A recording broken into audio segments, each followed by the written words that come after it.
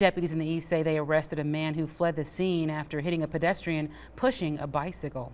Around 12:30 a.m. on Sunday, deputies responded to a traffic crash on Washington Baum Bridge, according to the Dare County Sheriff's Office.